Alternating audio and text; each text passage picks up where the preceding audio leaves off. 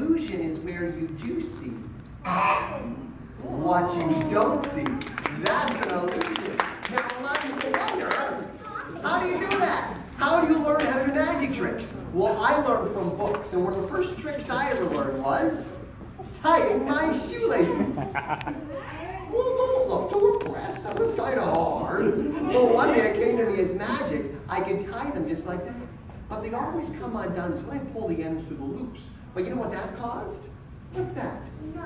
Exactly. But with magic, you could take it. You could slide it down to there. Or else you could take it in your hand with a few tugs and a few pulls and... Uh-oh. Can you hold that for me?